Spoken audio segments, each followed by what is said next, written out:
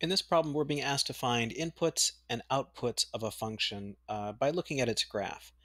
And we have to keep in mind what is meant by input and output. A function like f of x is the name of the function. It also stands in place of y. So when we talk about the value of a function or its output, we often refer to it as f of x equals something. So these are the y values. When we ask for a value of a function at a certain location, this, like f of -2, where you'd plug in -2 for x and calculate the value of the function, that's the input, that's the x value. So inputs are x values, outputs are y values or function values.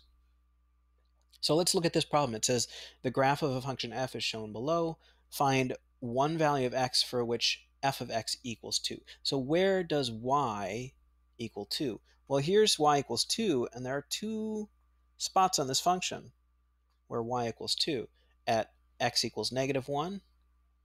So this would be x equals -1, or it could be x equals 1.